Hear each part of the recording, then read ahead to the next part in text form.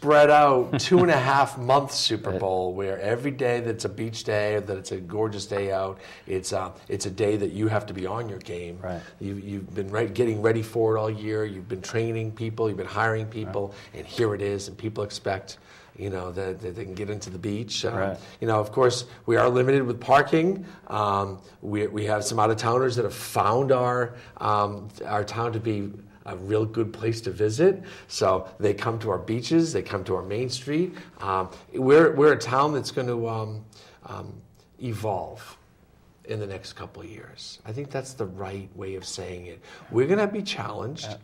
I mean, we now have this Cheney Park that we're waiting to hear about a grant for putting in some permanent bathrooms down at the Cheney Park entrance. We need those. We're working on that solution. But we're a town that we have some limited parking. We have some great businesses downtown, but we don't want beachgoers finding those parking spaces and then walking onto the beach for 6 hours and using up all our spaces. Anyway, I'm getting the cue to leave. I didn't even see that.